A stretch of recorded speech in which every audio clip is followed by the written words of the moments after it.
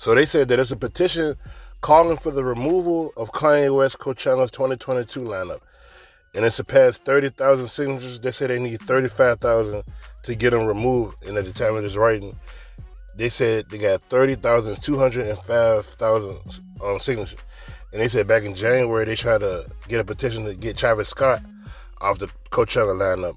But they said the petition was found to be fraudulent. Like, a lot of people was just making up names just to get the Kanye West removed. So they just removed the whole petition. But it's crazy. So now they showing that they really trying to get rid of Kanye West. They really trying to cancel him.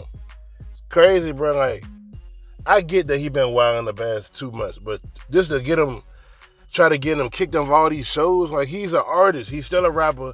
I don't care how rich he is. He always need new money, because I'm pretty sure his expenses per month is millions of dollars. So I'm pretty sure he needs to continue to make money to have everything moving afloat. So I know he was pushing it too far, like being too sensitive as far as going in on Pete Davidson, D.L. Hughley, everybody he went in on.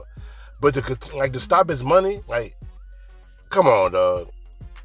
Come on. And for the past couple of days, Kanye West been chilling. Like, he ain't been doing nothing. He been chilling for the most part. So this is crazy. But at the same time, it ain't no more petition for Coachella. But Kanye West don't need them. Here's the kicker. Kanye West's name is so big, he can have his own festival. He could literally name it Ye's Festival and have every artist that mess with him on a festival and get his own money. So I don't even get why they trying to do this. Why Instagram trying to block him, why all these festivals, he can get his own money. Like, I agree, Kanye West need to chill, but he can create his own, man. What y'all think about this? Is boy B?